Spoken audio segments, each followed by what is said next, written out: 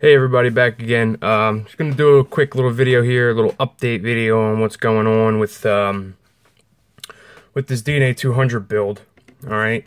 Now, if you've seen my other videos and you're following along, you probably already know I was attempting to do dual 18650 and run this, dual 18650 in series and run this at the 130 watts. Now, unfortunately, at this moment in time, I don't have access to a computer directly.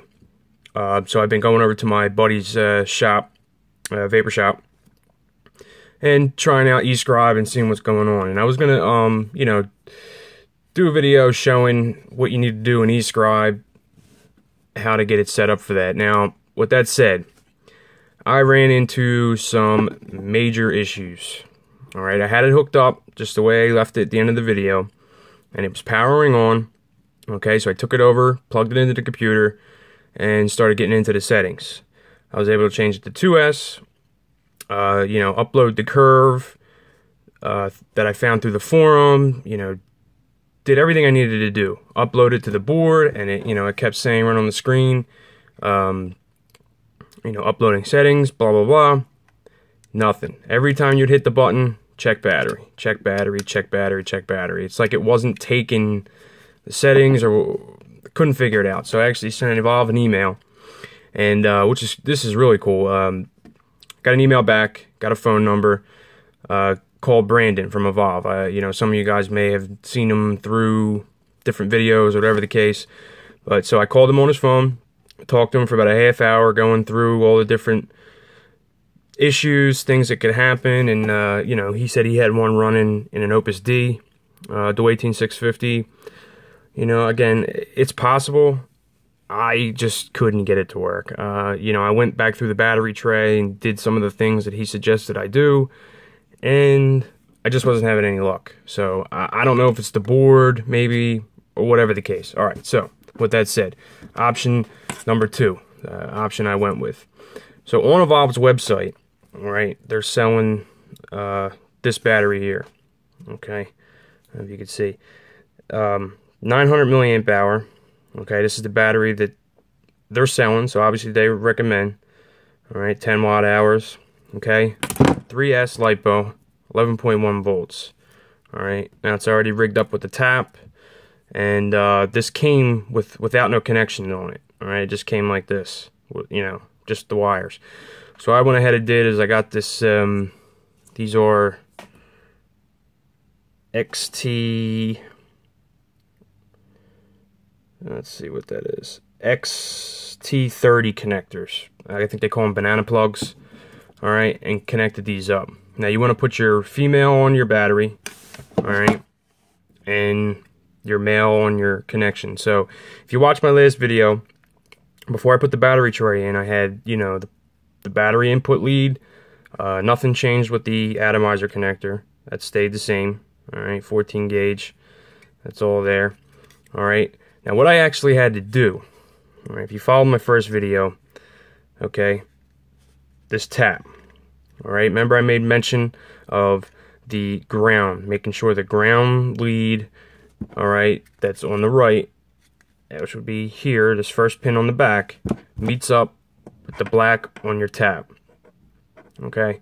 So, now this tap was completely backwards. Alright, I had it the other way so it would plug in this direction, and if you could see, ground is all the way on the right, far right.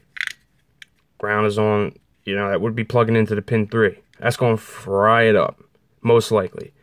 Alright, it's going to be backwards, and it's most likely not going to work. I'm not going to try it, that's for damn sure.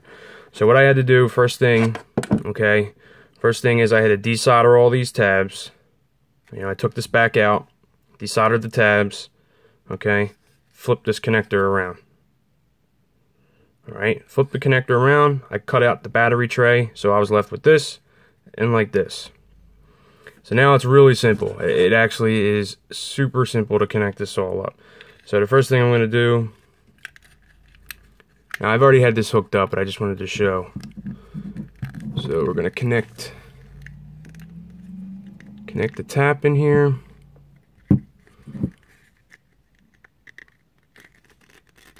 Alright, so that's snapped in. Alright, I'm just going to roll this around in here. Alright, so now we're left with something like that.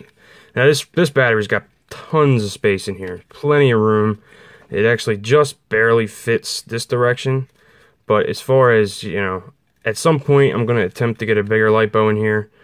You know, if I do a little bit, some changing of this lead here, squish it around, I'm thinking I could get a way bigger battery in here. But at least for the time being, I want to get this running and see what we get.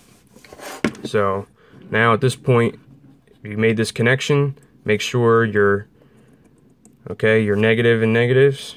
All right, everything lines up nice and kosher. Boom, plug it in. All right, so now all I'm going to do is just tuck all this down in here. So now we're left with something like that. All right. So now, effectively, for now, you know, once I get this all figured out and I got it working, I'm gonna double side tape this in, you know, so that doesn't move, and that's really it. That's all I need to do with that. Okay. Let's throw the cap on. So let's come back around here. So like I said, make sure, you know, you got these taps soldered correctly. So I just wanted to show you that. So we're going to put the screen down, and I'm just going to throw this back on here and just to keep everything kosher.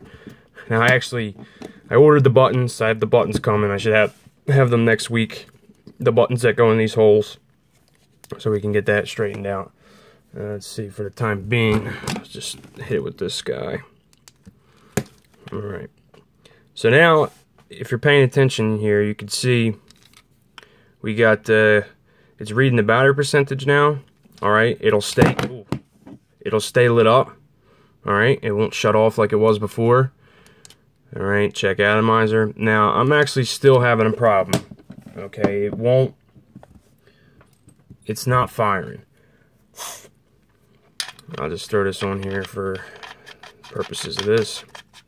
So now, I'm not sure, I'm going to assume that I need to get back on and change it all back to 3S now, because again, it's still reading check battery. I can't figure this out. So it was doing the same thing with the 218-650s after I ran through eScribe, but the issue was it would come up, say check battery, and then shut right off, power down, like it wasn't getting enough power. So that led me to believe that it wasn't taking the 2S setting. I don't know. Now it seems to me that it's stuck in 2S, and I'm not sure. I got to get it back into eScribe to see what happens. It's possibly that my board is no good, because at this point, the battery is hard connected in there. There's nothing with it. All right. So it's obviously correct because it's reading the 69%. All right. It said check atomizer. Now it's saying check battery. So it's definitely getting the atomizer connection. So there's still something up with the battery setting in here. How this is worked up. All right. So that's my update. We're back to a LiPo now, just to try to get this thing running. It seemed like this was a lot easier to start with, but here we are. So I'll try to get this worked out and upload the results when we get to them. All right, everybody. Thanks.